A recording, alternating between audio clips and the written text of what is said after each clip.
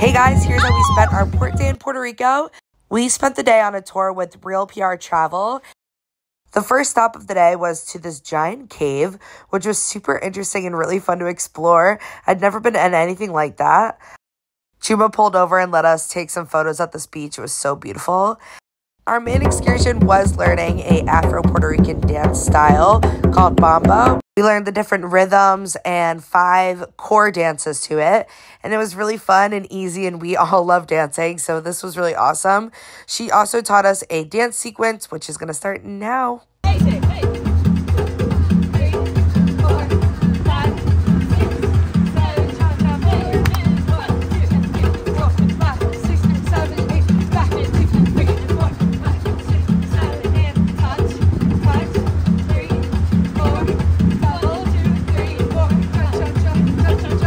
The last part of our tour was making this Puerto Rican dish called alcapurrias.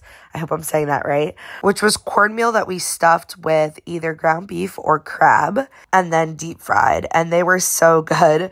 I mean, look how beautiful they were. If you're looking for a truly cultural experience, definitely check out the Real PR Travel. They have so many excursions and I'll link them below. Bye.